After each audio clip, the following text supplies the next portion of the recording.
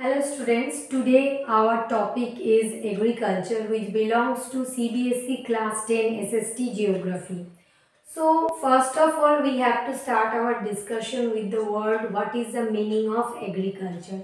Agriculture means the process of growing crops and also rearing the animals. Togetherly it calls agriculture, but when we discuss about this agriculture, that time the picture which comes in front of our eyes, those are someone is doing the cultivational work with the help of plow and the the technologies, etc.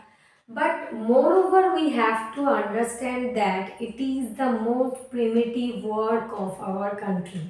From the ancient time, the people used to do this agricultural work, and two-thirds of our total population are engaged with this agricultural work.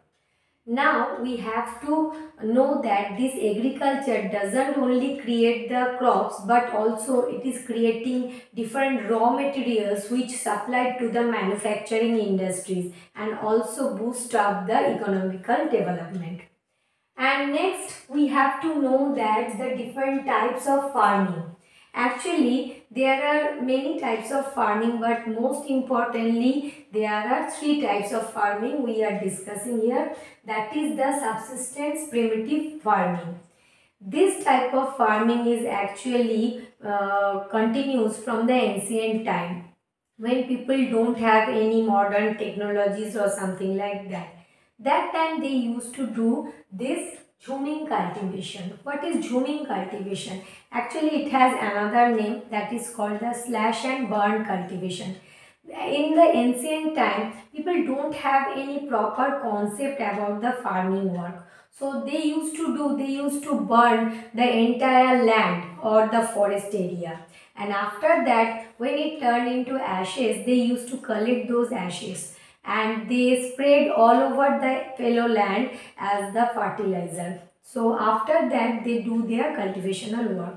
But what happened after one or two crop production, the entire land has lost its fertility. So that time they moved to another place to search out another cultivational land. In this way they used to do this cultivational work, and that's why it is called the zooming cultivation. And not in India but also all over the world it has different names. In India they have different names in different parts of our country. Now next thing is the commercial farming. Actually in the subsistence primitive farming, that modern technologies are not used as much. And nextly we can say that in this farming, subsistence farming, the high dose biochemical fertilizers are used, and people used to do this agricultural work with the help of cow and the plow, etc. And no high quality seeds are used over here. But the next thing is the commercial farming. In the commercial farming, the high quality seeds are used, then modern chemical fertilizers are used, and modern technologies are used, modern techniques are used, so that the production can happen in a huge volume. But the basic difference between these two farming is, in a subsistence farming, the population pressure on the land is very high. On the other hand, in the commercial farming, all these purposes are done for the economical solution.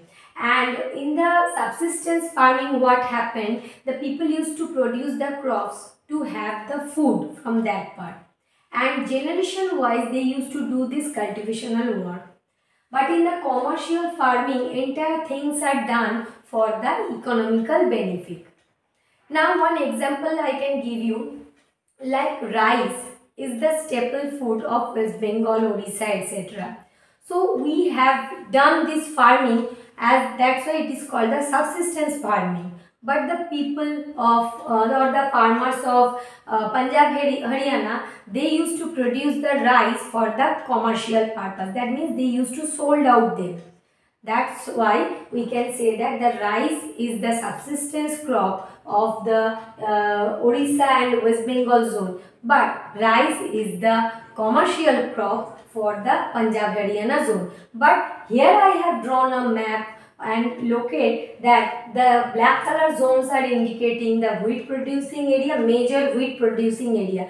That means I have write down few names like Punjab, Haryana, UP, Madhya Pradesh, Bihar, Rajasthan. So all these zones of our country have the highly invested for this wheat production. And next, the blue color zones are indicating the rice producing area. Actually, the north and northeast part of our country, and moreover the few eastern part of southern India are actually doing the huge amount of rice production. Now, the plantation crop. What are plantation crop? Actually, plantation means to do this production for the economical benefit. It is also part of commercial farming. This plantation farming has been introduced in our country by the British government, because that time India was the colony of British government and they want to utilize every single land of our country to get more and more money from this part. That's why they used to started their plantation production by tea and coffee. Okay, and after that rubber, sugarcane, all those has been turned into this plantation production, and also banana. In southern part of our country, banana is also called the plantation crop. Plantation crop means totally the productions are done for the economical purpose and all these products are sold out to the foreign market. That's why they are called the exporting products. Now, the cropping pattern.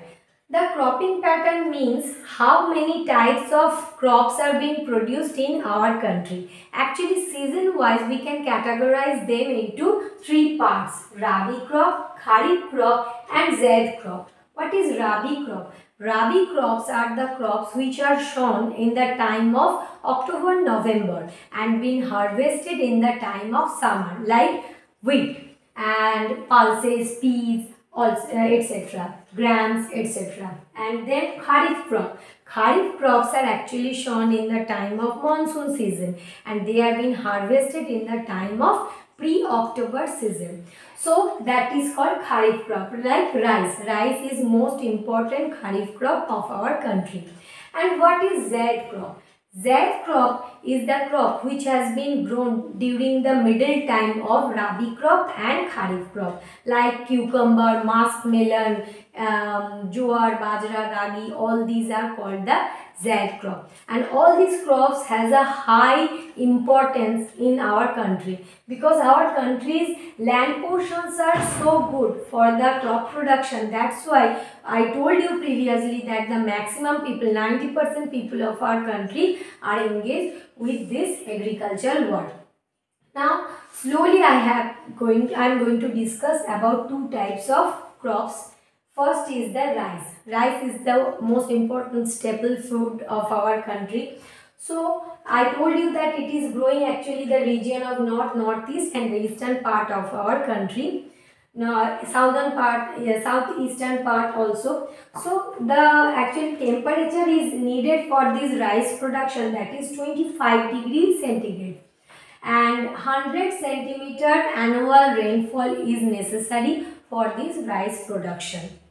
And next, wheat production. For this wheat production, wheat is actually a cold climatic crop, we can say that. That's why very moisture free cold climate is necessary, cold weather is, temperature is necessary for this wheat production, and rainfall should be 50 to 75 centimeter. That means rainfall is not too much is necessary for this wheat production. So, moreover, we can see that these products are very important, and most importantly, I have to discuss about the monsoon season's impact on this agriculture, because monsoon is the key season which give a great impact on this agricultural work. Because for agriculture, we know that irrigation proper use of fertilizer, proper use of equipments, labor, all these are necessary. Like in plantation crop, the migrant labors are important. But for the subsistence and commercial crop, the people who belongs to the local region, who know the skill of this farming, they can do this. So that's why all these requirements are necessary. But moreover, the climate is very important. So according to the climate wise, the entire country has their own different crop production. And also the transport system is very vital, because with the help of transport, the raw materials are supplied to the factory where the things were manufactured, and after that it was sold to the market.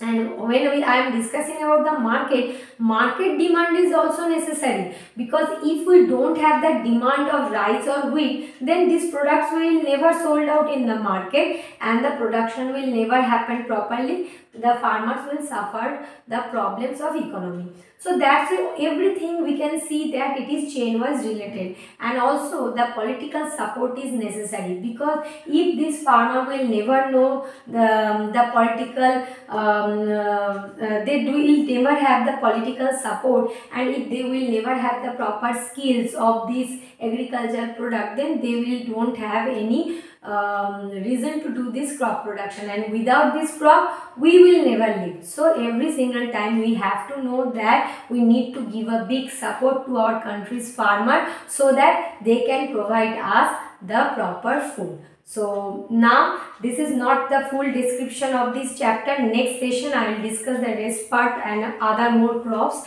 But lastly, I would like to say that please do subscribe the Knowledge Flame app and download it from the Google Play Store, and also subscribe the Knowledge Flame channel from YouTube. Thank you so much.